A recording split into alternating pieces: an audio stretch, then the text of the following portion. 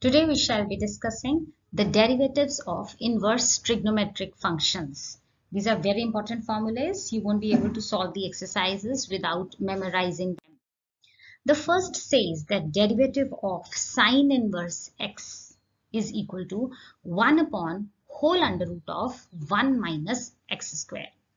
Please note that it is sine inverse. Don't take it for sine x. Okay. Similarly, the derivative of cos inverse x is equal to minus 1 whole upon under root of 1 minus x square. So when it was sine, it was positive 1 upon under root of 1 minus x square, and when it is cos inverse x, it is going to be minus 1 upon under root of 1 minus x square. Rest, the answer of both these two terms are the same. Derivative of tan inverse x is taken as 1 upon 1 plus x square. Next, derivative of cot inverse x is minus 1 upon 1 plus x square.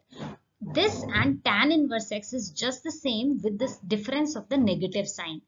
Likewise, there was a difference of sine and cos, so is the difference between tan and cot inverse.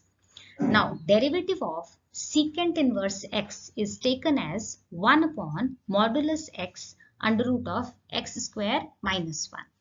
And the derivative of cosec inverse x is taken as minus 1 upon modulus x under root of x square minus 1.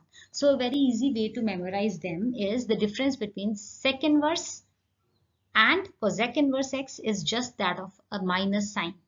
Similarly, between the cot and tan inverse also, and so is between sine and cos.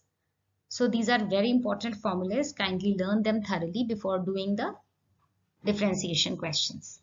If you have any doubts, please feel free to ask in the comment section. Please like and subscribe to my channel. Thank you for watching. Stay safe, stay blessed.